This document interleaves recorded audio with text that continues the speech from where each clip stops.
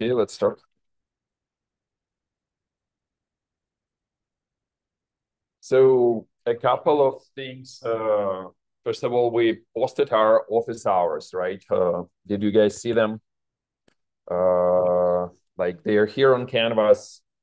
Mine are today. Kasumi is Thursday from 2 to 3, and Jerry Friday from 12:30 to 1:30, right? And they're also posted on a class webpage. So if you need any help, please see us. I have a conflict today, so mine this week will be same time, but on Thursday. So right away after the lecture, you can head to my office, talk to me, uh, ask for help. Moreover, we're gonna assign our first homework today, right? It will be building shell and kind of uh, getting ready to work with GDB, right? GDB is the thing which helps us to debug programs. So it's default debugger on Unix systems, right? Any questions as of now? Any questions about the class or anything?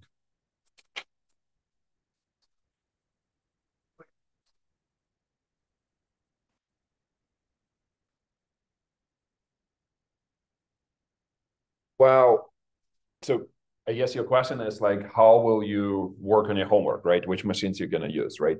So this homework can be done on virtually on any machine which supports POSIX interface. So it can be Mac, can be Linux.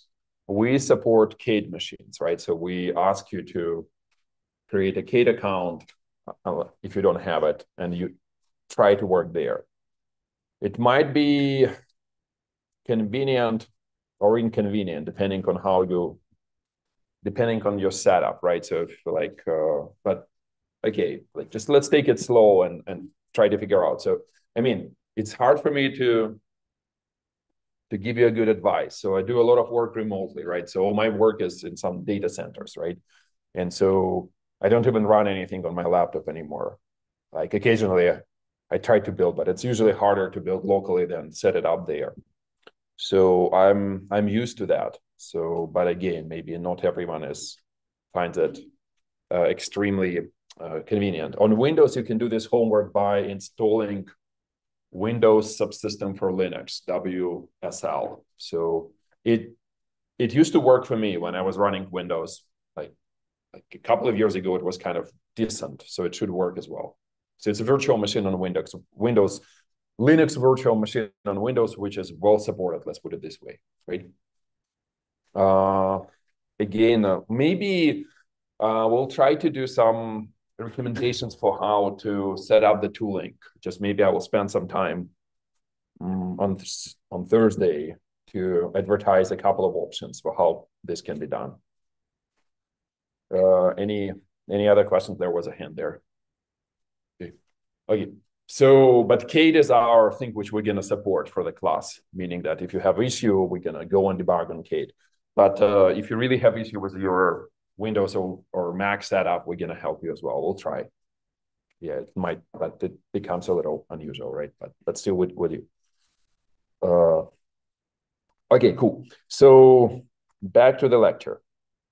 So let's quickly finish. Okay, the plan for today is the following. We will quickly finish the operating system interfaces lecture, right? So again, the main idea which you have to learn from this is this interface which uses fork and exec to create programs.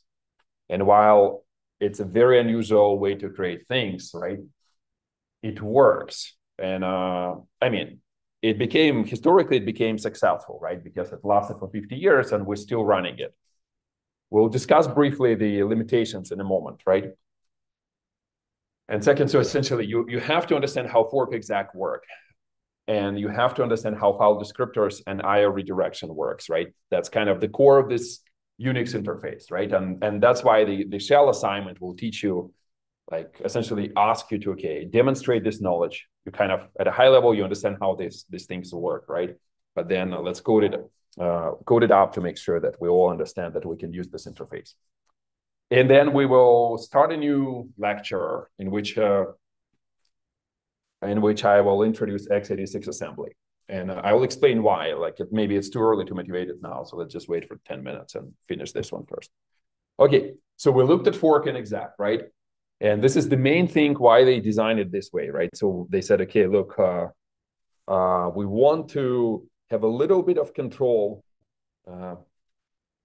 between we started the program or cloned ourselves and between we replace the memory of the program with completely new image, right? So it's kind of like, you have a tiny script which you can execute before the program runs, right? So when you fork yourself, you're still in control. It's your code which is running, and then you execute exec, and the memory of the program gets replaced completely, right?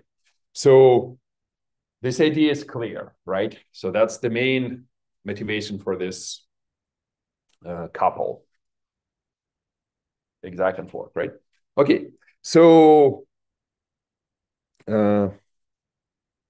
this was our main motivating example. So we essentially wanted to say, okay, we want to build as pipelines because Shell is a simple but programming language, and we want to combine existing tools in this data flow style computation, right? So essentially, cat produces something and redirect output of cat to the input of grep, and then we redirect output of grep to the input of WC, right? And my whole thing, which I was trying to explain now for 2 weeks, was how this will work, right? So essentially, it works through this mechanism of a pipe, right? And I explained what pipe is. Remember, it's a small buffer which sits in the memory of the operating system kernel. It has limited capacity. In case of x86, it's only 512 byte. And essentially, what we're doing here, we are creating a pipe, right, in the parent, because that's the only way to introduce it to the child, right? Because if you try to create it later, the parent will never learn about it. You cannot pass a file like a file descriptor across in this system, right? So you can only, if the parent creates it, child can inherit it, right? So then you fork, and then you do this manipulation. You saying, well, we'll attach one end of the pipe to the standard output, specifically the left side of the pipe, right? And we attach the standard input to the right side of the pipe, right, to make sure that they are connected. So let's take a look at the example code which does it, right? So it's a small piece of code which essentially attaches WC on the read end of the pipe, right? So here, line 3, we first create a pipe. Remember, we discussed a little bit why create system call is not a good match, because pipe has to return 2 file descriptors, right? It's a little hard to return a tuple in C. I mean, it's not that it's hard. It's just that the only way you can do it is, or multiple ways, but one way to do it is just to say, look, in practice, the pipe system call will take a pointer to an array of 2 integers. Integers are file descriptors. Remember, they're just numbers. Okay, so pipe will fill in this array. I mean, ideally, I should check for an error here, right? But I don't. Or whoever wrote this code, not me, I guess. And then you start forking. You say, look, if I fork and I'm inside the child, right? So what I'm doing, I'm closing the file descriptor 0. And I'm using another system call, which is called to dupe, which stands for duplicate, right? So it duplicates the 0, the file descriptor, which I pass here from the array P, into which file descriptor? How dupe will work? 0. Into 0. Why? Because according to the FD allocation, you will begin to allocate the first FD, unused FD, since 0 is very close, so it's the first available descriptor for the next. Correct. So look, so if I start drawing the picture, so line 3 creates a pipe, right? Pipe will have 2 ends. To me, these ends are visible as P0 and P1, right? Yes. And despite I'm in a child, my file descriptor table is same as in a parent, right? So if it looks like this, my file descriptor table, and there is a file descriptor 0 here, which was my standard input. So like probably I should rather do it on this side, right? So because if WC will be running here, so let's just make the drawing a little bit more clear here.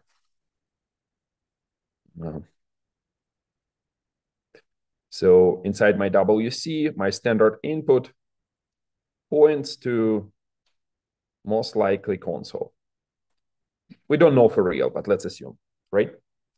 So what I'm doing here, I'm closing 0. So this one become pointing nowhere. And my P0 is one of these. I don't know which number. Maybe it's 3, maybe it's 4, right?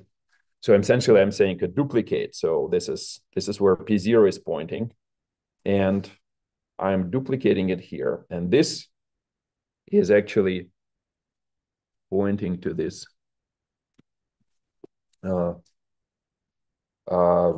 read end of the pipe.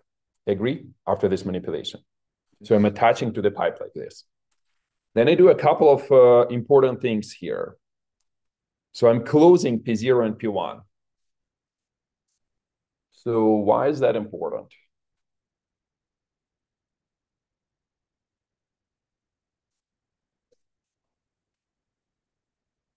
Because the child will never write to them. Okay, let me grab a piece of space here, like for example here. So imagine we have a pipe, right?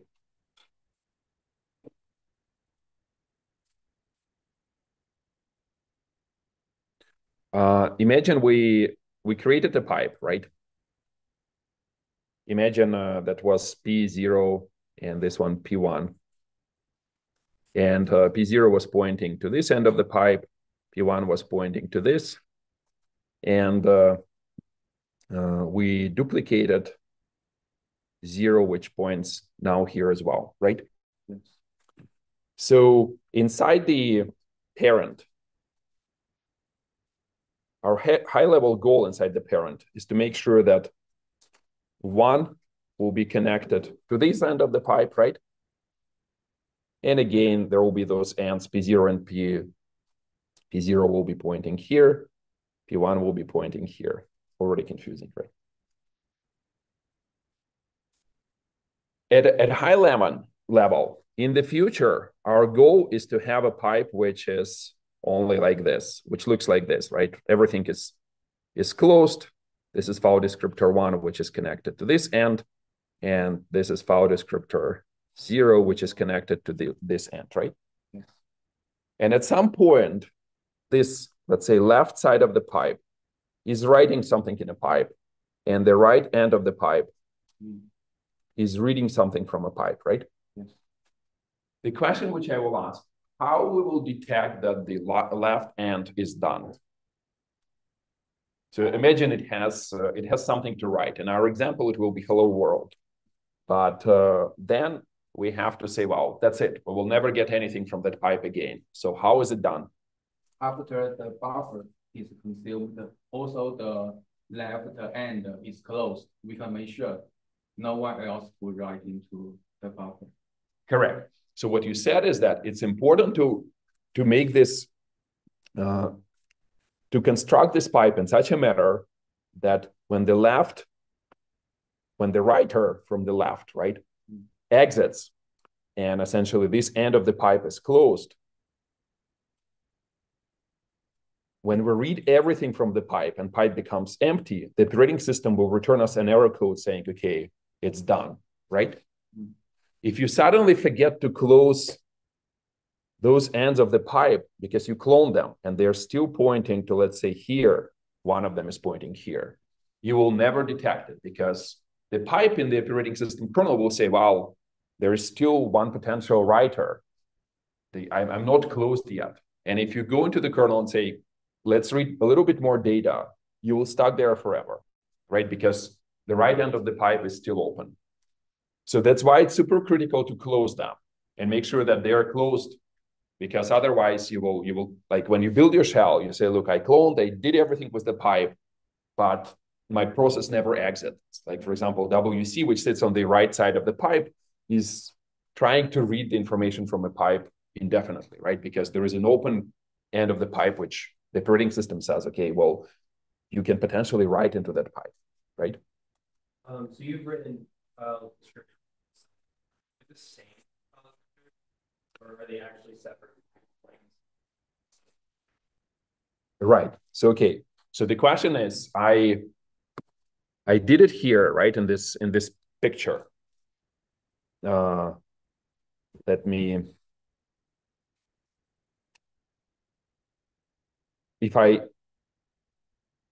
So if this is the left side, and this is the right side.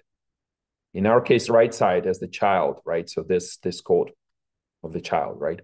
So this is a file descriptor of a child, and this is a file descriptor of a parent. So there's the two tables in the kernel. They might those file descriptor might have different logical numbers. Like maybe this one is 7 and this one is 11, for example. But they inside the kernel, they point to the same file descriptor. And inside the kernel will be counting how many readers and writers are still open. So it will implement this reference counting discipline. And it will say, I will only report an error from the read end of the pipe when I know that the number of writers is 0 and nothing else will ever be written to that pipe. Otherwise, it will just be waiting for more information. You drop into a pipe, you say, well, I want to read. And maybe the writer is just slow. Maybe it's doing something, but maybe write eventually, right? So that's the deal. Any questions? Yeah. So this is obviously a very simple version of what to do if you want only one piped thing. And you're kind of giving the rest of this, I'm assuming, from the shell, like the else statement, that's still running in the shell code, right? Well, here, the shell will be a little bit more complicated because in the shell, you will have to support recursion because you say, look, what if I say pipe? Like, what if my command line has two pipes? Yeah. So this example is a simplified, because it's still language and recursively do that, but I guess for the left and the right side, you would do sequential forks. Right. That was kind of the main thing. Right. So I'm not telling you how to build a shell. I'm just illustrating a general pattern of what you need to encode in that shell. But shell would require recursion. Like, for example, I forgot to, we have a set of examples, but your shell should support something like pipes, combination of IO redirection, stuff like that, right? So you have to, it becomes a little bit tricky and you have to twist your brain a little for how to fork recursively. But let's just understand how the simplest example.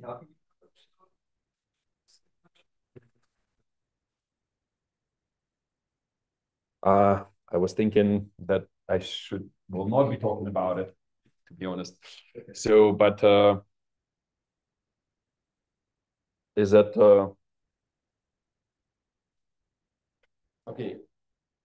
That's a good question. So shall we or shall we not? I never did, but let's start working on a homework, and then we'll see how to support this recursion. So the homework assignment, it helps you a little bit. Maybe I will write a little bit more to illustrate, like I say, to give you a hint for how to build this recursion. There are different ways to do it, right? Because it's just programming at this point. Okay, but what I wanted to make sure that we close those ends of the pipe, right? And later on, we just say exec into WC. We created those arguments for WC, the WC itself, and it takes no arguments in our case. So we just put the second argument as 0. And inside the parent, we say, okay, cool. Well, just write this string into the right end of the pipe, right? So, and again, I'm like, this code simplifies it a little bit. So it just uses P1 directly and writes into it and then closes both of them. So maybe a cleaner example would be, again, fork here one more time, and then redirect standard input into the P1 end of the pipe, and then do something more similar to this part, right? But at the high level, that's the pattern. So, question, good. Again?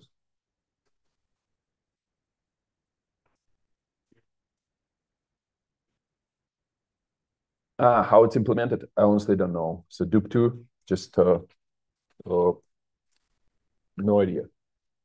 This is, I mean, again, my goal is I simplify everything a little bit. So this is the very minimal interface which x86 implements, and this is what it provides. I encourage you to code in this style for this homework assignment, just because this way it will be easier for you to understand what's going on later in the x86 kernel.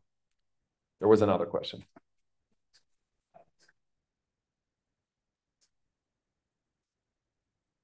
In this example, in the first half or the second? Okay, let me just erase everything here. So originally, imagine before executing this line, right? Your file descriptor table.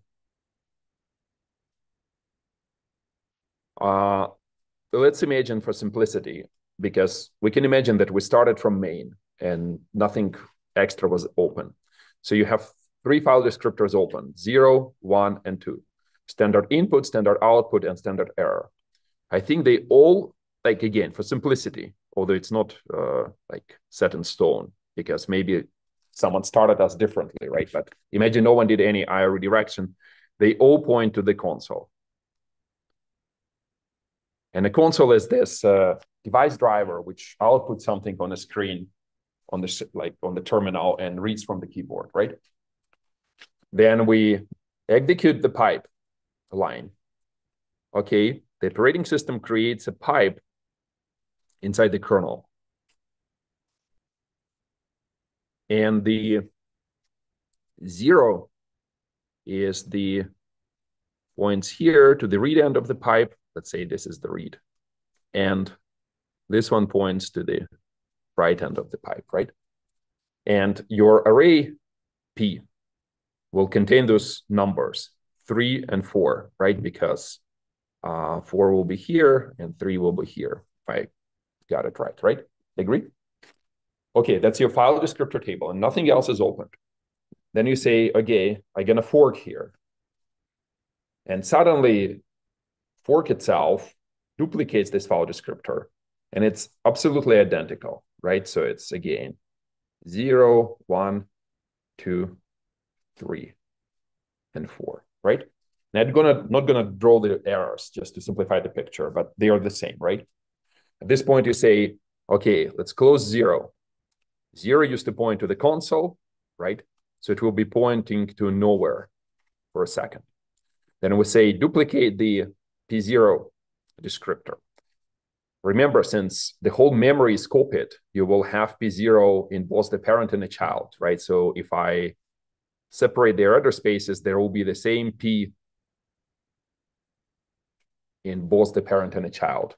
And you say, well, I passed P0, so must be that if this 4 is pointing, did I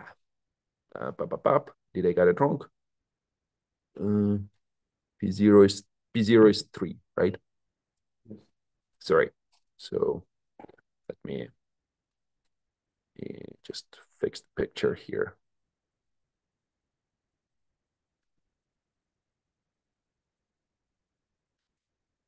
P0 is 3, this is 4, this is 3, this is 4.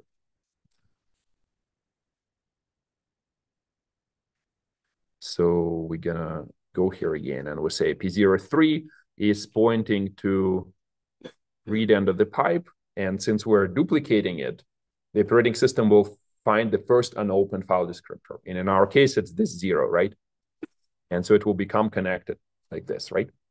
At this point, we say, look, since 4 is still pointing here we're gonna close them all, both, so essentially crossing out this and this end, right? That's inside the child. And so right now, this one is still pointing to the console, 2 is pointing to the console as well, but standard input is pointing to the pipe, to the read end of the pipe. And when you execute, then you exec, obviously, this memory disappears. You start from the main of WC, right? So you start running main of WC, but the file descriptor stays the same, right? So when WC says read from 0, it will try to read from the pipe. Agree? And on this end, you say, look, I'll execute a simpler sequence. So I'll be just writing into P1. P1 is 4, so I will be writing into the right end of the pipe. And then I immediately close P0 and P1, which is probably like, it's kind of necessary if you keep running here forever, but if you're exiting, you don't have to, because the operating system will anyway close everything what you opened, right? But just to emphasize this argument, we say that, okay, since we're closing both P0 and P1, and inside the pipe, this hello world is written, when WC reads everything from standard input, at some point it will consume all the hello world, will come back to read more. It sees that, okay, there are no writers open, and it will return with a specific error. And remember, if I show you here quickly the actual implementation of WC and in x86, so this is what it will do. So it says, okay, I'm reading something. So I don't know if it's big enough. I'm reading something from the file descriptor. I have a pre-allocated buffer. And the moment I'm,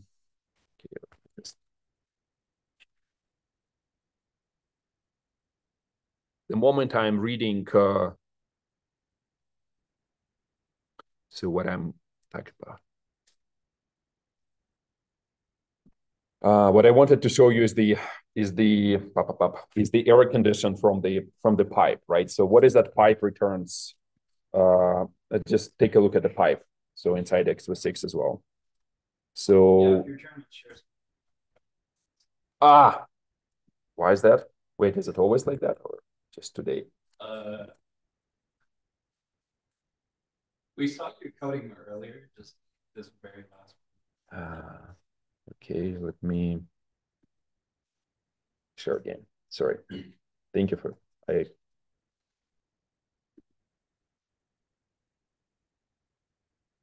share screen. Okay. And desktop 1. Okay, let's try again. Nope. Well, PowerPoint is a powerful thing. So if I maybe I can swap displays.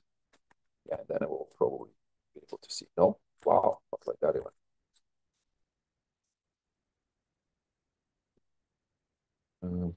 Then I have to swap.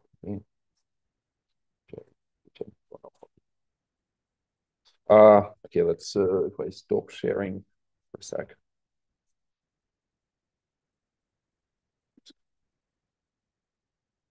So what I wanted to show you here is this. So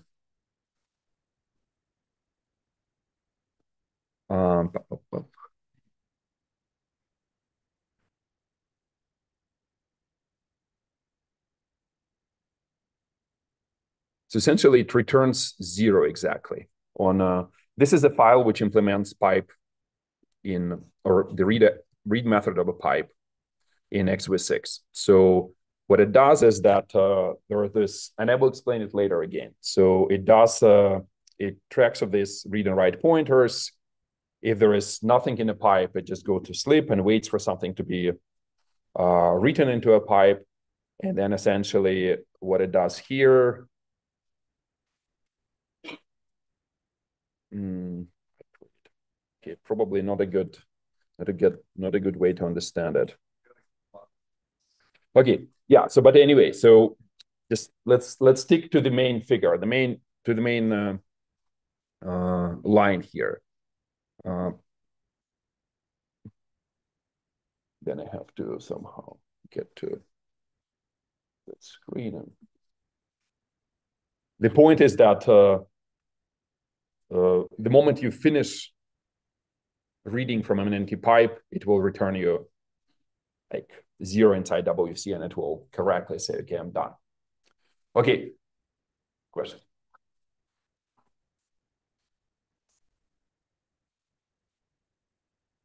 Which line? Line 10? Well, why do we have to close P0?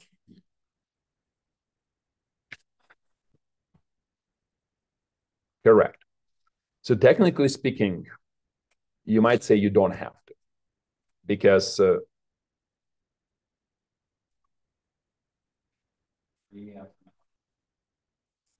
right, so it will work. So it will work if you comment out this line, the whole thing will work, because in fact, as I was saying, you can comment out both of those, right?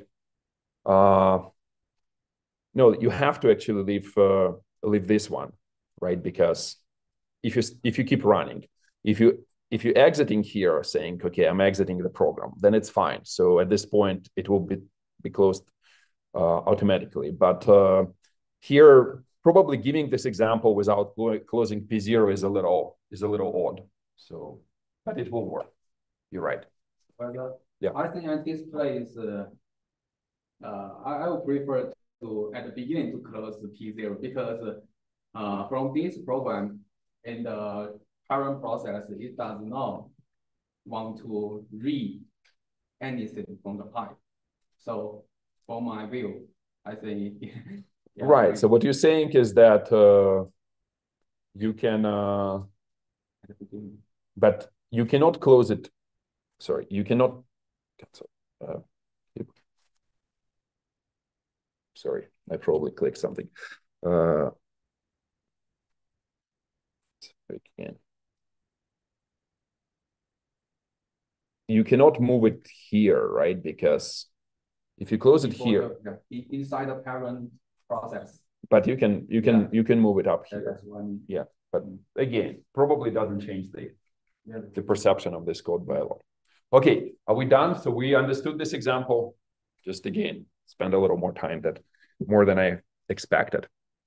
So that's again my illustration for this, but we already kind of drew all the pipes, so we understand how it works, right? Okay, so as I was saying, it turned out historically that this combination of fork and exec was a successful choice for them. It lasted for a while. However, so today people are kind of unhappy about fork and exec. So if I ask you a question, why do you think, what is wrong essentially? Why you might be unhappy with this design? You can simply just execute a process instead of working it first, or it kind of sounds like it has a lot of overhead, because that's two different things to get one goal. Right. So reason number one, overhead. Imagine this pipe and like this fork and exec thing was designed to do IO redirection. How often you do that? You do it only when you really like deal with the shell. Well, what if you don't deal with the shell, right? And you really just want to create a new process. Then you say, okay, look, since in order to create a process, I have to execute a fork, right? Because otherwise I'm dying, right? So like you have to do it. And only then execute exec. The question is like how much time fork takes, right? If I ask you this question, like it's kind of a design challenge, so a design riddle. So do you have an idea? So how long it will take to execute fork?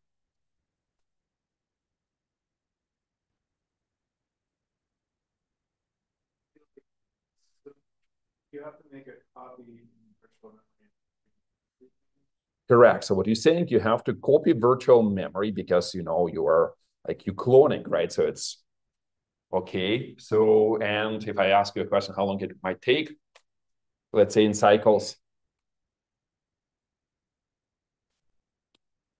hard to say, but let's imagine like you have to, I mean, we don't know much about how you implement virtual memory, right, yet, but imagine you have this page table, which I was talking about.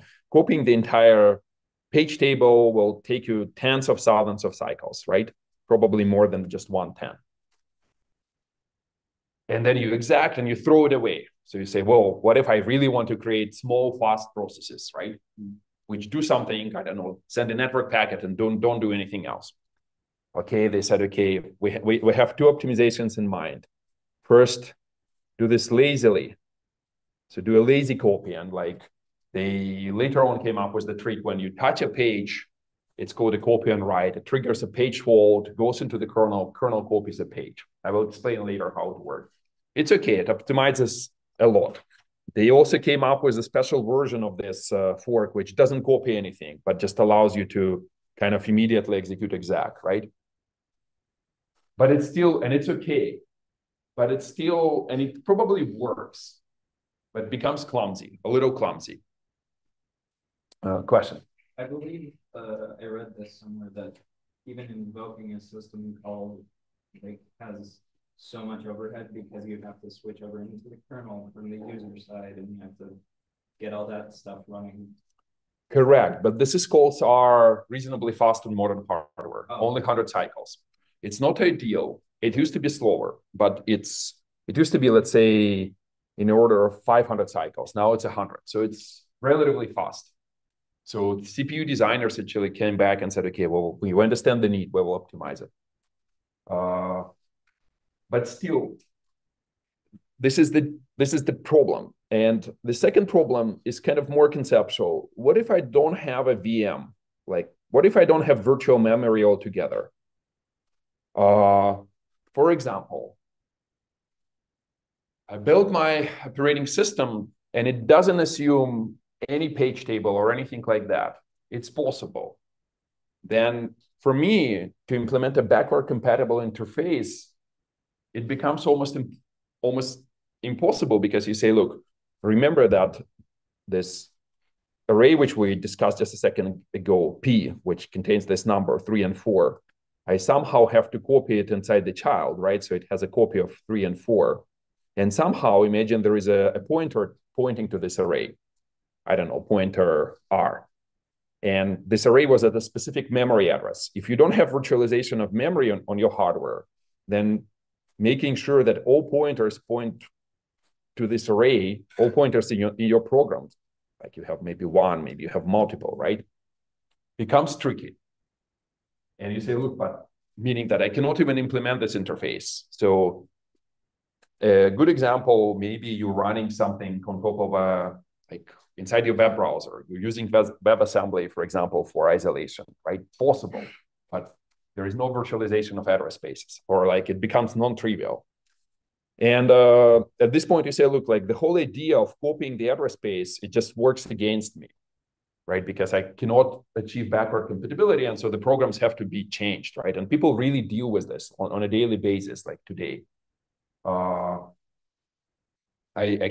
is this interface which like I did it multiple times where we had to like deal with the problem of what to do with fork. And if I ask you a question, so okay, we got those problems. How will we design a similar interface, but avoiding this cloning of the address space, but an interface which would allow us to somehow implement IO redirection? What can be this design? So we still want to implement shell, but we don't want to, we just want to put it in a single, I don't know, like either single exec or single something, let's call it create or process create system call. How can we achieve similar semantics? Yeah.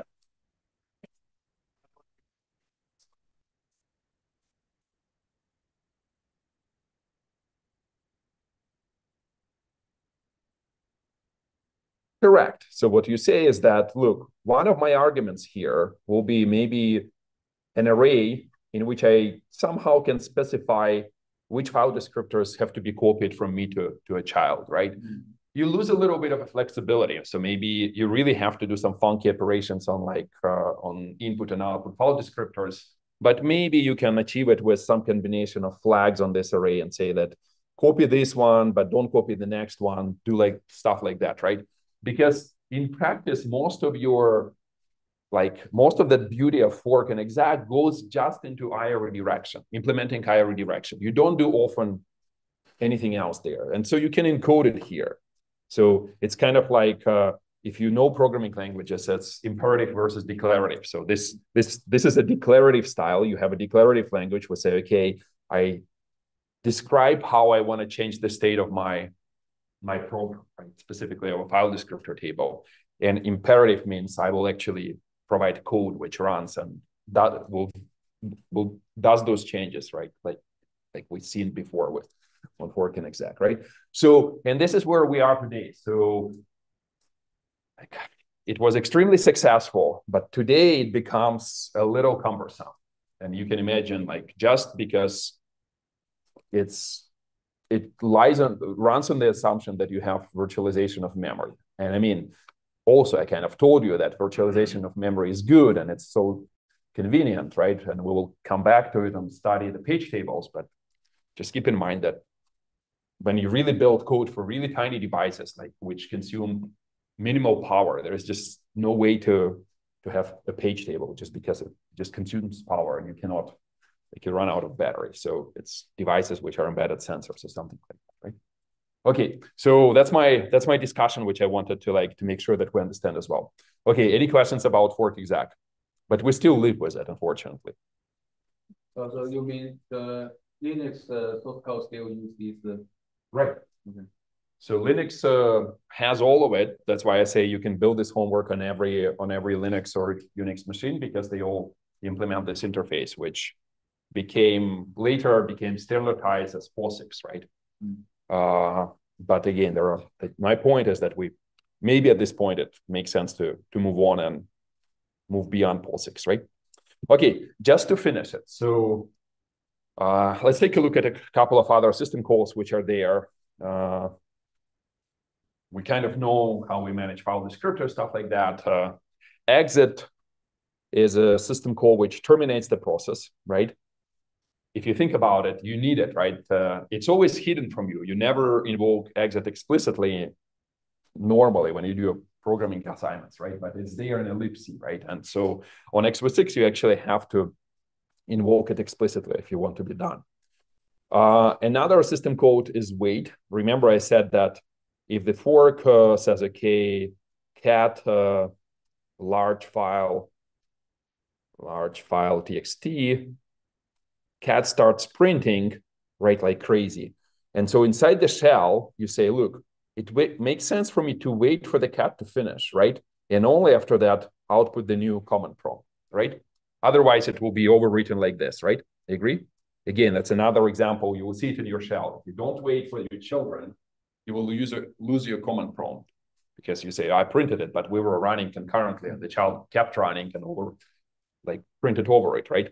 And so wait essentially will wait for any children of that process. So if you created multiple children and you say wait, and there is a child which exited, the operating system will return you a process identifier of that child, right?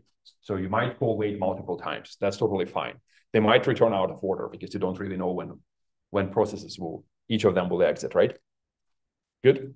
Okay, so that's process management. A little bit about creating files. So we've seen open already, right? So open with a create flag will create a new file, an empty one. You can explicitly create a directory. And a directory at the level of a file system, it's a special file, which at the level of a file system is maintained as a file, but essentially what it has inside is just an array of a file name, a string, and the second element is an inode number. So it will connect names to inodes, and inodes are representation of files at the level of a file system. This make node, it's a little bit archaic. So it allows you to create a new device, a file which you can later open. And there is a special scheme which creates a mapping between something what is called a major and minor numbers, which essentially identify a device. So for example, in x86, console has a major number of 1. So you say, create a file which is called a console and attach it to device number 1. And later on, operating system, when you read from that file, you will really get to the console and read from the keyboard, for example. Right? So we will take a look at how it's done later, but just make sure. Like, and the reason I'm saying it's a little archaic, like this encoding of numbers to devices. I mean, how many numbers can you remember? Well, not many, right? So in a modern world, you can imagine that you would probably say, look, I will enumerate a bus. Remember, I was drawing a bus, and maybe this infrastructure can just give a real human readable names to each device. Maybe each device has a unique identifier anyway on that bus, so you can like access them like that. But this is how they did it back then. fstat gives you information about the file, for example, like size, and number of times it's actually linked from a file system, meaning that it shows up in multiple directories, for example. And this leads us to this idea of a link. So link is creating a new symbolic name. So for example, physically you might have one file, but you might put it in 2 different directories and give it different names. And that's essentially this mechanism of a link. Unlink is the opposite of link. So for example, how you use those. So here you say, I want to create a temporary file. So you say, you give it a name, like convention, TMP is a folder where you keep temporary files. You give it a random name, XYZ. You say create, read and write permissions, and immediately unlink, meaning that this entry in a file system is deleted, right? But you still have a file descriptor. So the file will remain there for as long as the file descriptor is open. But when you exit or close this file descriptor, the operating system will garbage collect this file underneath, right? So that's a trick. And then finally, like our main conclusion from this lecture, which is kind of beautiful, is that the set of system calls which x86 implements fits on one screen. Again, if you typically when you start reading something like a POSIX standard, good luck. I mean, it will take you days. I mean, do I know it? No. Some people probably know it. The point is that it's very powerful that you can really run almost everything. I mean, maybe besides GUI and besides the network stack, right? But most of the programs you can imagine can be implemented with a set of system calls, right?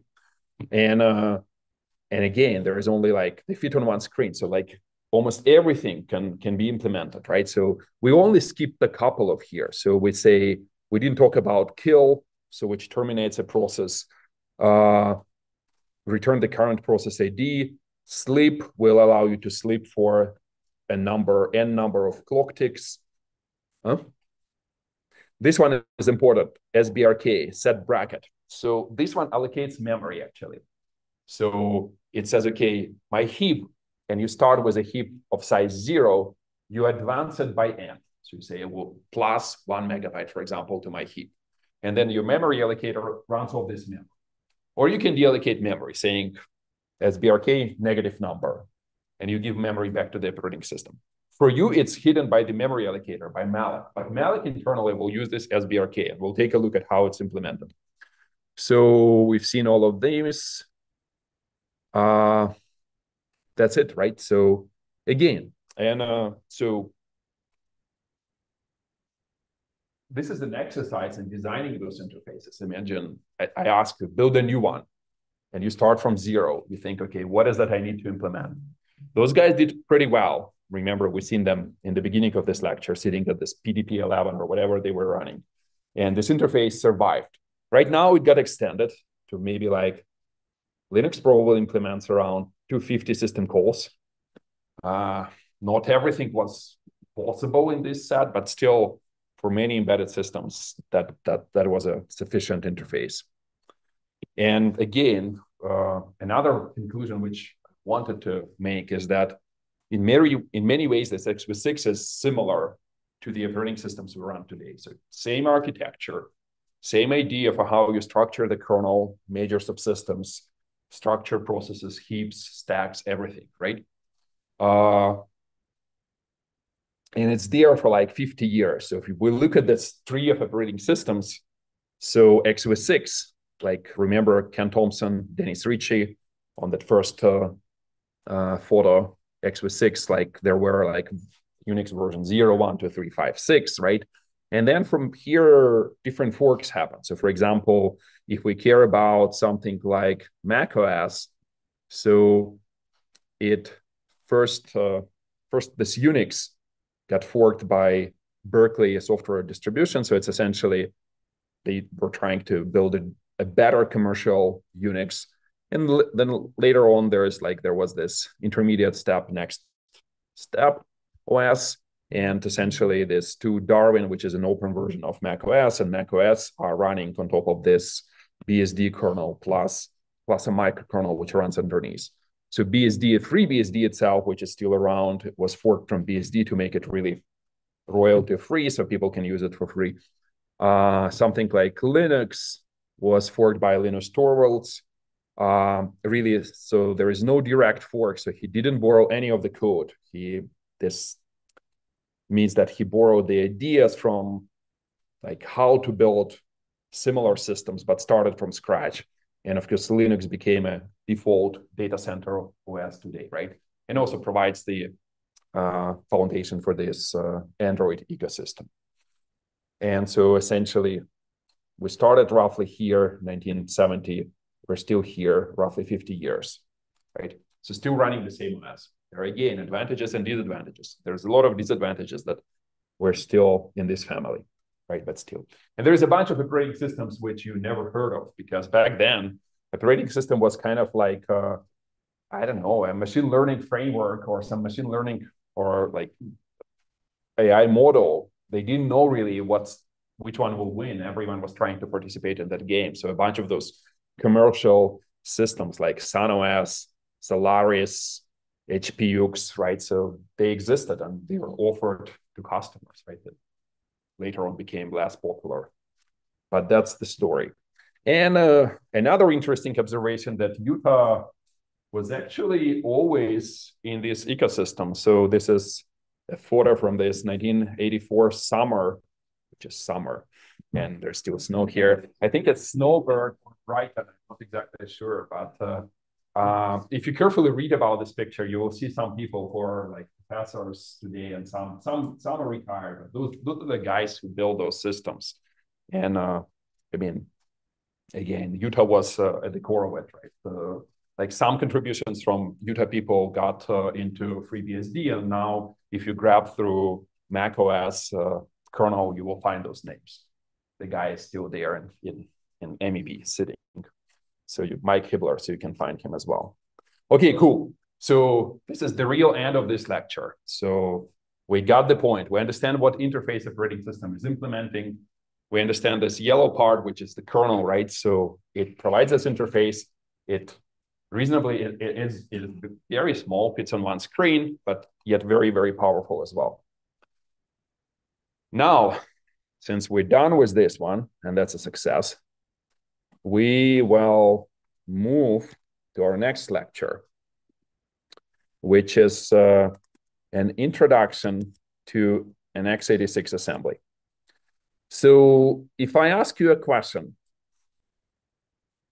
why do we need to understand this? What will be the answer?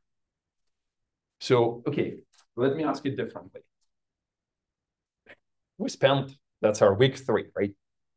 What do you think is the next lecture? What it should be about? What is it we have to learn to understand what operating system is?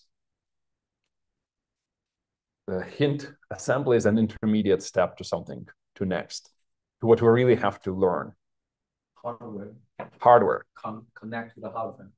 Okay, we need to connect to the hardware, agree. But or more specifically, we need to understand what does it mean to run a program on the hardware, right? So it's a little bit of a black boxy, right? So we have compilers and we have already operating systems, like I'm running this one, right? You will use Kate for your homework.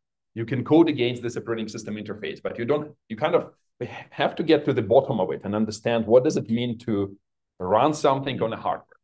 And our high-level plan will be do this lecture on assembly to understand like what is that compilers generate, what really runs on the hardware. Then we will do a lecture on how the system boots. So hold on, we're going to do a lecture on what's inside the process, right? Because we say, look, we got the machine instructions, addition, subtraction, stuff like that. If we want to run them, we need stack, heap, stuff like that. So we need linking and loading as well. So we will understand that. And then we understand how the system boots on the real hardware, right? And from there, we will start building a kernel. So we'll have a lecture, what happens from I press the power button, and we get to the main of your kernel, right? The first line in your kernel. And then inside that main, we'll be building some memory management, synchronization, start multiple CPUs, bits of scheduling, bits of memory management, and file system, right? And at that point, you kind of know everything. So, but that's the kind of the outline for the entire end of the semester, right?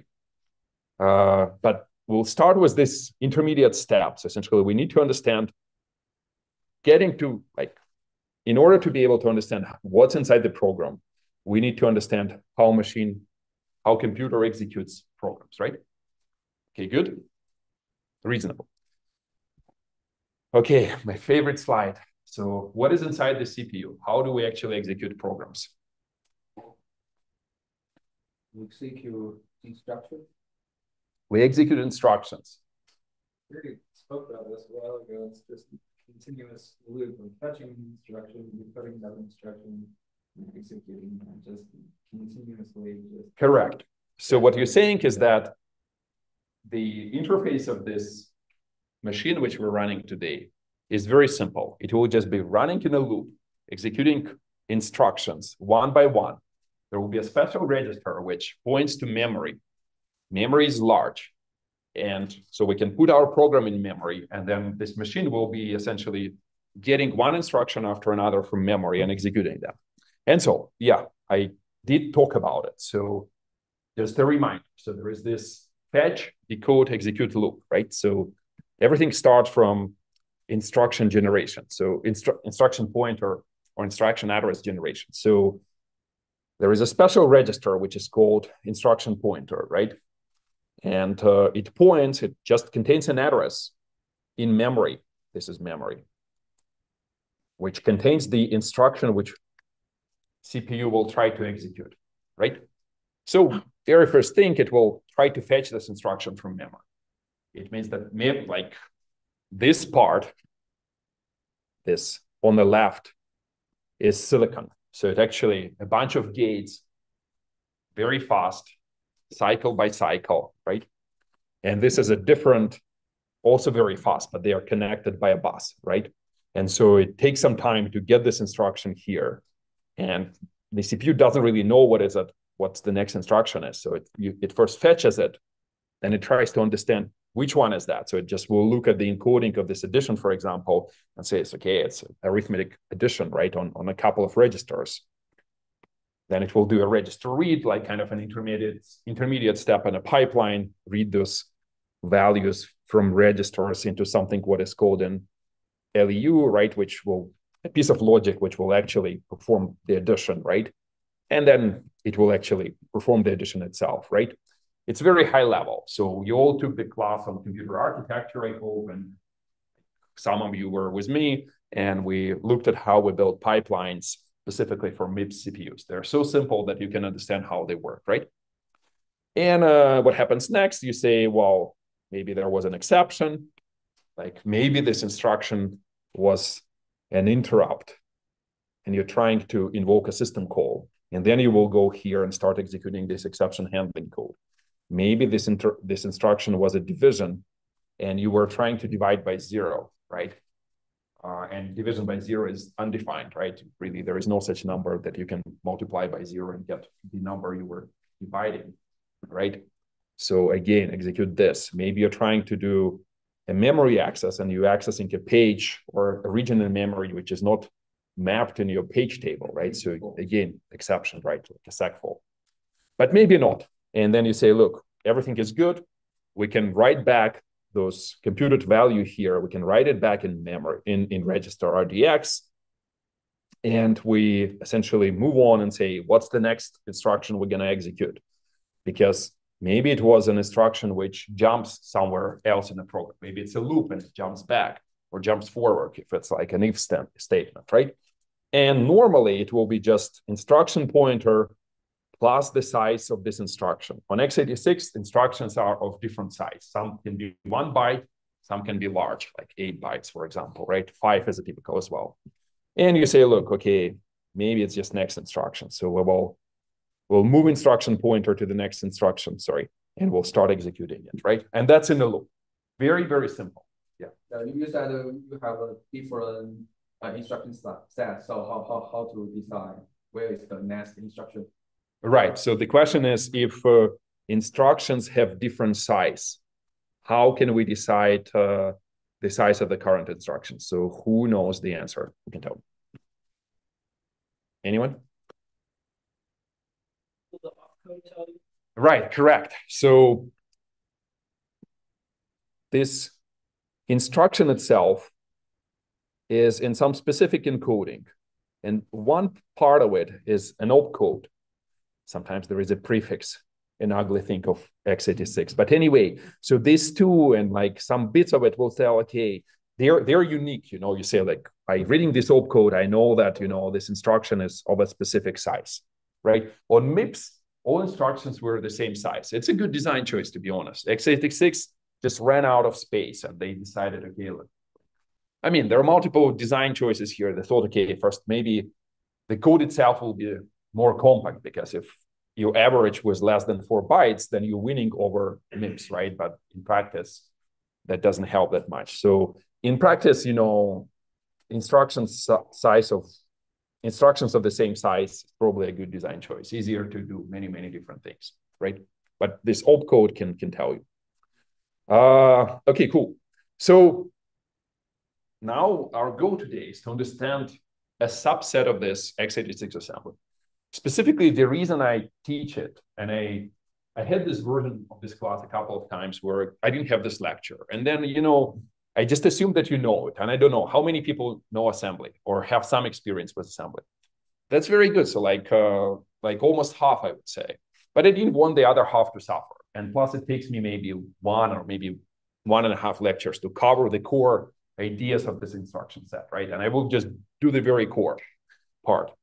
Because then we're going to read parts of assembly. And I don't think you will ever have to modify assembly in this class, but maybe you will have to add 1 or 2 assembly instructions to do something like a system call, right? But we will have to read it, because when you boot into your kernel, you can't start from C.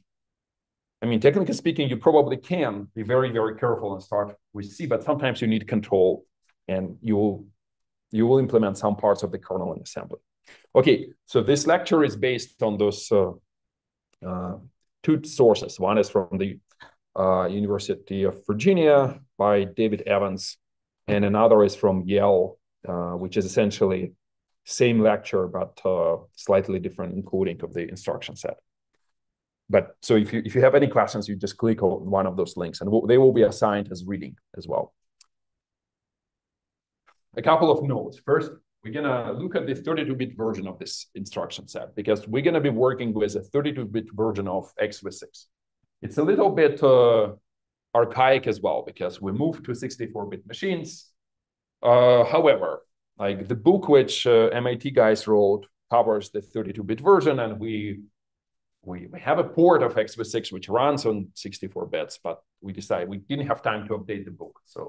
And MIT moved to RISC. They decided, okay, we're going to teach a RISC version. I didn't want to do that, because introducing yet another instruction set, you have, Kate, x86, and now you have to understand RISC as well. It gets a little complicated. So we stick with 32-bit version. And they're largely similar, but if you want to really know the difference, you have to take a look. And I will talk a little bit of about what the differences are when they are becoming important. So there is a couple of tricks which 64-bit version improved over 32-bit version.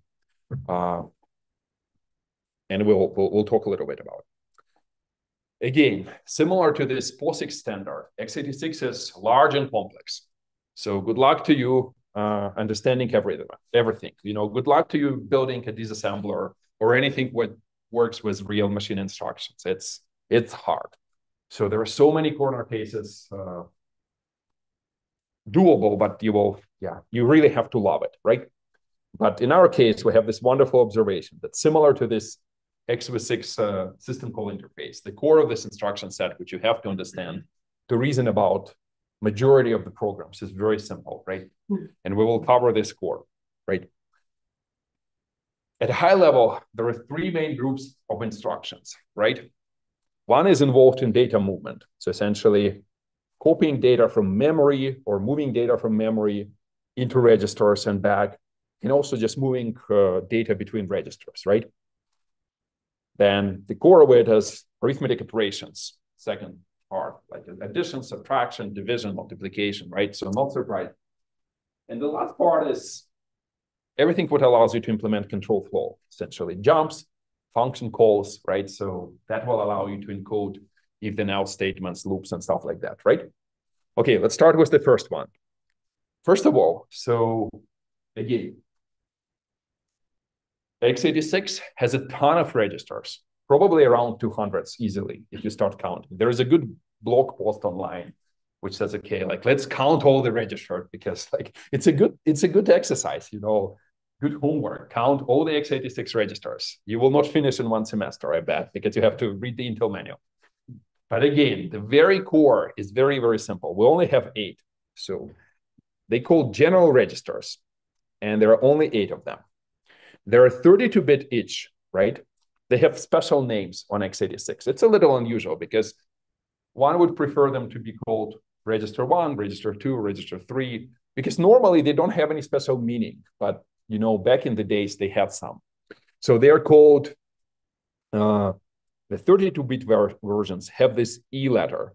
It stands for extended because x86 is so old that it was originally 8-bit, then 16-bit, and then 32-bit, and now 64-bit. So 64-bit registers are actually called RAX, for example, instead of E, right? A really extended.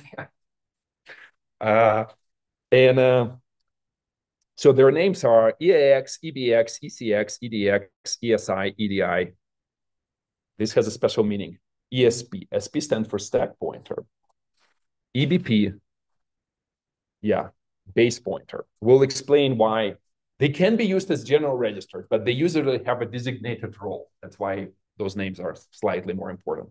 And again, if you want to, some of those registers allow you to say, look, you can actually say, you mean only the lower 16 bits with just AX, BX, or CX. Or really, you can even say A high and A low for those 8 and 8 bits. Again, that happens rarely. Just wanted to make sure that we understand that how they are named. So only 8, not many, right? Easy. If I ask you, what are those registers? Where are they sitting relative to CPU? Yeah, so they're on the CPU. So what I wanted to like make sure everyone understands is that like in my diagrams, we had 2 things, like DRAM banks, which look like this. I don't know if anyone updated their memory. When I was a kid, that was a dream, you know. For Christmas, I wanted just a DRAM bank just to play more games or whatever. They were expensive. But now you buy a laptop, they are actually soldered, so you can't even update them. So like, you know, for a while I was buying laptops which allow updates, memory updates. Now I gave up at this point.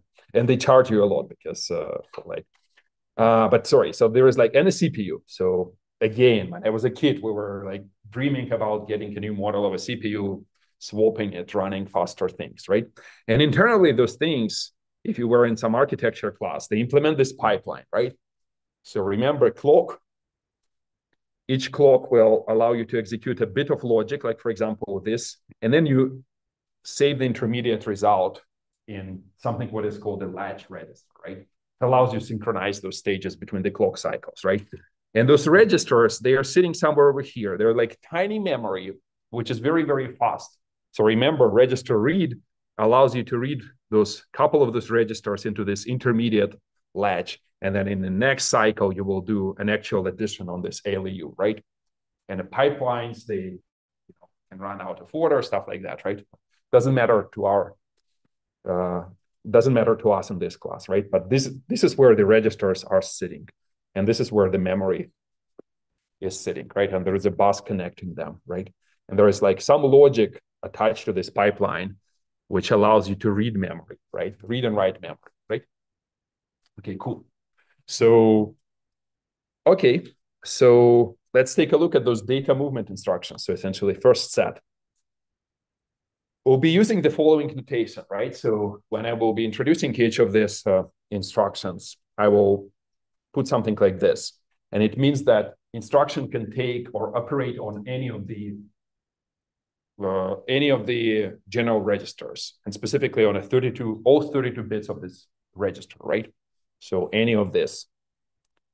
This one is a 16-bit version, so it only takes the subset of them, those 16-bit. Only 4 of them allow those naming. Like this is a 8-bit register, and this is just any register at all, any of this, right? Mem, it means that it will operate on memory, right? And there is like possibility that instructions can take constant values as well, right? They will just feed them in this, like you say, opcode, and there will be space for a constant, which you can put there as well. Okay, so first set, move instructions will allow you to move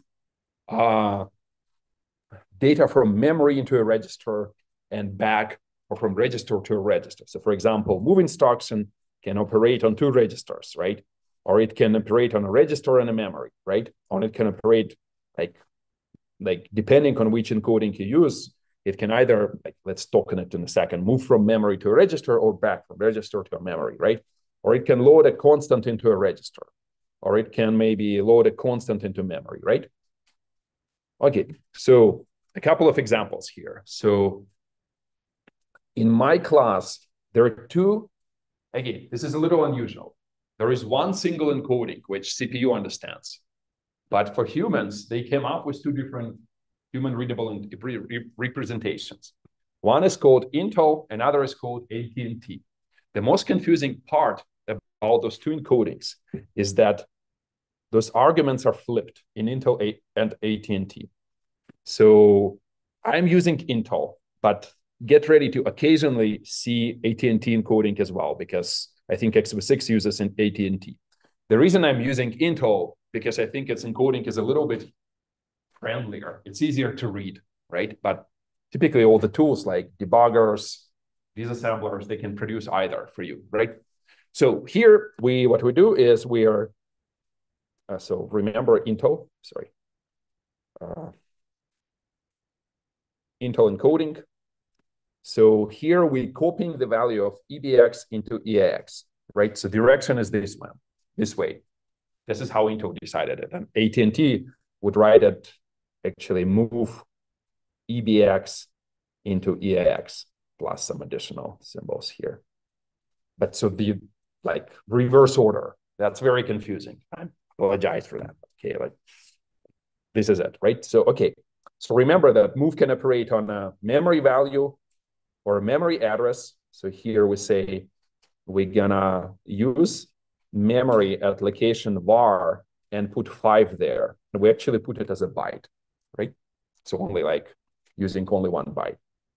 So here, this means that we move 4 bytes in memory at the address contained in EBX into the register EAX, right? So what it means is that imagine you have my wonderful memory, right? EBX contains some value, which the machine will use as an address. And whatever is contained at this address, maybe this is 55, will be moved into the register EAX. Agree? Yes. Okay. Let me just erase everything. Here we reverse separation. Move the whatever value is there in the register EBX into the memory location pointed by this address var, right? And actually, in this case, it's a constant, right? Because there's no register, right? So like we know this, somehow we know this address up front, right?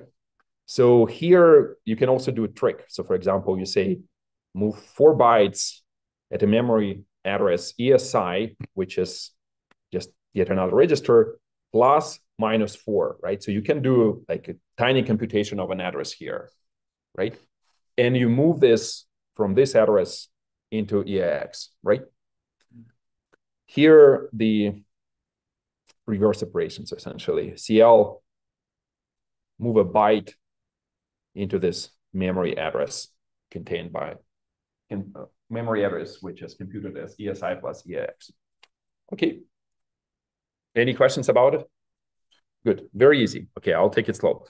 Probably times to stop. So we're gonna try to finish the instruction set next time. And then we will move on to how functions are called. So essentially, we're gonna talk about stack and stuff probably next week.